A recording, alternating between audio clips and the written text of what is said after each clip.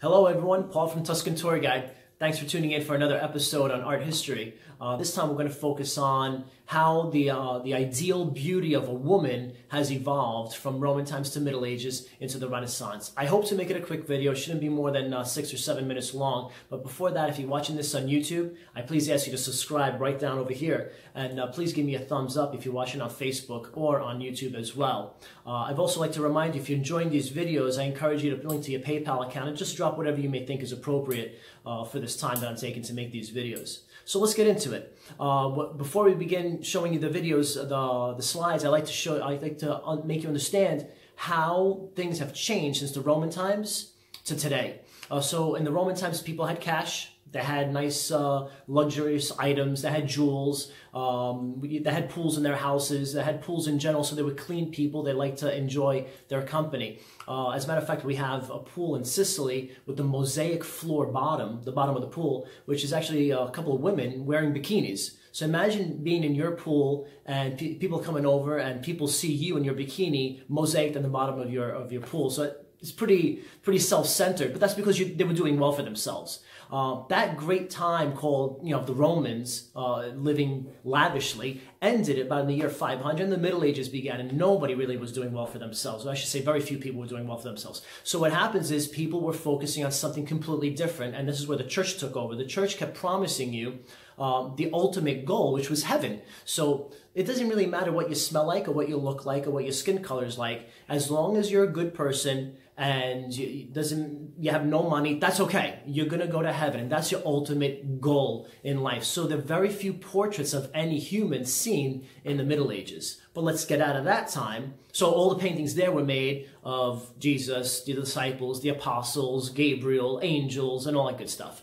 Then we get out of the Middle Ages and we get into what we would consider a better time, simply because people started getting some cash in their pockets. So businesses are flourishing and everybody's doing well. That's the Renaissance. But in the Renaissance, if you're doing well economically, so you care about how you smell and what you look like and what your hair is looking like and what your skin color is like, well, then you want to maybe leave a remembrance of yourself. So there goes portraits for you in the Renaissance. And we have quite a few, actually a lot. Not too many of women, but come to Uffizi Gallery in Florence, we have quite a few. And we're talking about 1400s and 1500s. Now, in the 1400s, things are getting rolling. In the 1500s, they blow out of control as usual. So we're going to focus on the difference of skin. Well, today, if we talk about skin color, you think of a woman having a nice skin color because they go to the beach and they get tanned and maybe long blonde hair and stuff like that, or even a brunette, but long hair, well kept, people who don't stink and shower. So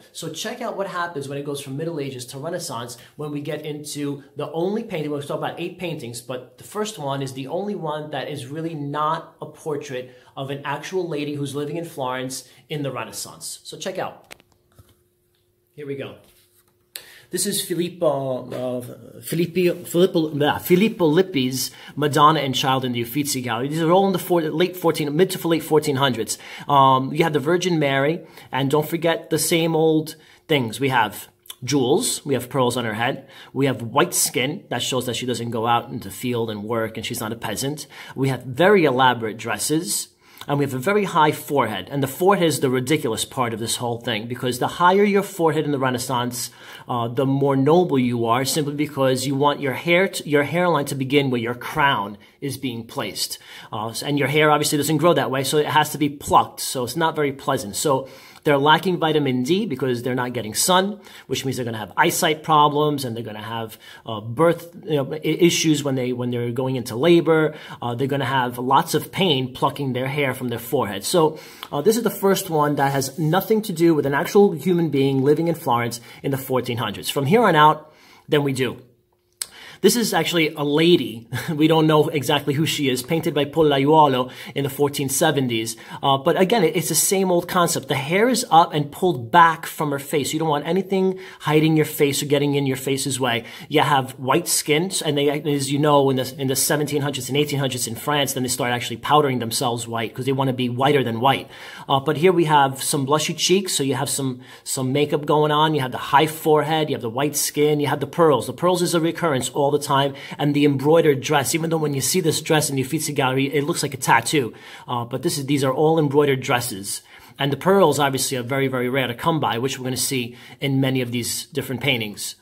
This is a detail of Maria Baroncelli.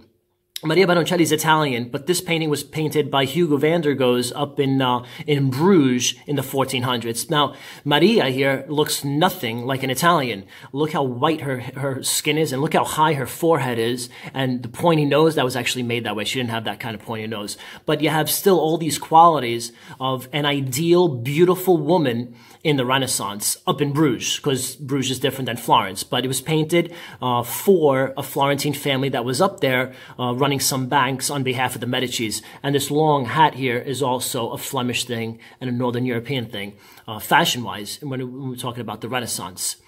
Here we have another one, Maria Bonciani. We don't know the name of the artist who made this, but we do know that it was made up in Bruges again. The interesting here is what she's holding.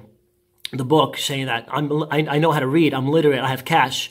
I also have land, so I'm going to put the land in the background, but I still have a high forehead, I still have pale skin. And at this point, this is when we start getting the idea that women have no breasts. They actually put corsets on, and the corset became quite a popular thing, not to be too flamboyant with your upper body. So you wanted to actually have a flat chest, and they would tie these corsets as tight as possible so you had problems breathing, and they would actually crack some of your some of the ribs so that you would suffocate that way. But that was all in the name of fashion and ideal beauty. So let's continue.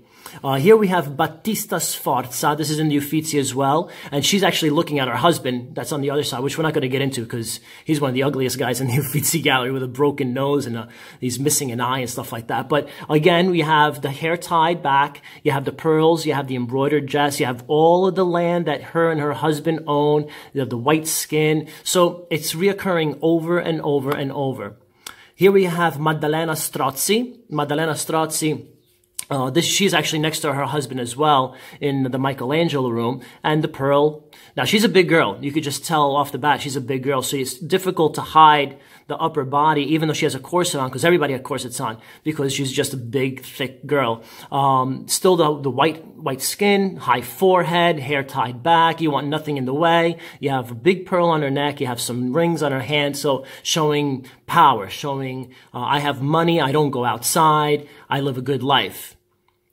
The last two, this one here and the following one, they actually knew each other. So this is of Lucrezia Panciatichi, and her husband was quite a famous guy. But she's holding a book again, high forehead, white skin, corset. They have literally no chest at all. Here we have nothing in the background, but we have a composite column, a capital on the column here, showing you that she knows architecture and she's doing well for herself. The dress is beautiful. And when you get to this dress here, this dress from Bronzino, he's the one who painted this, of Eleonora da Toledo. This is Cosimo I's wife. This is actually considered the first portrait of a ruler's wife in the world. With the future heir, which is one of her sons, one of her 11 sons. But again, no chest, flat chest, I should say, pearls, high forehead, white skin, never smiling. None of the ladies ever smile. There's nothing to smile about here. This is about cash. This is about showing you what we own and what we have and how we live our lives. So it's kind of interesting to see the change of beauty from the Middle Ages to the Renaissance. But Lucrezia here, she had a bad fate because the Panciatichi family, this is all in the mid-1500s, they were involved in the Protestant Reformation. And unfortunately for them, they got the short end of the stick because you don't join the Protestant Reformation when you're living in Rome and some of the Medici's children are popes. So many of them got killed. So you want to get into the people who have cash and you want to do well for yourselves and promote how rich you are and leave some paintings of yourself. But unfortunately, they got killed. So not a very, very good thing when you have cash and you're taking the wrong team out to dinner. So anyway, I hope you enjoyed the video. It's a quick one. There's a few more ladies actually in the Uffizi gallery, but if we ever do a tour together, I hope to bring you there in person and show you that. So I'd like to conclude again by asking you to, if you enjoyed the video, I encourage you to go to your PayPal account. If you want to subscribe, make sure when you're watching it on YouTube, make sure you click down here. And the most important thing is on June 20th at noon, there's going to be a new Zoom meeting about the Monuments Men. We're going to talk about how these curators of museums, art historians from the States and Britain came together during World War II, in the middle of World War II, in 1943, on behalf of Roosevelt's idea, President Roosevelt's idea, to save art throughout all of Europe. And the small team of, they initially were 2 or 3, and they ended up being over 300 monuments have been saved, over 5 million pieces of art, and retrieved them and brought them back to the museums where they were stolen on behalf of the Nazis. So that's going to be on June 20th at noon Eastern Standard Time. There's only going to be 8 people allowed to join, so please email me for availability on that Zoom meeting. It'll be 1 hour, and it'll be an awesome episode. Well, I thank you again for watching this episode, and I hope to see you again next week on a new short one. Take care. Bye-bye.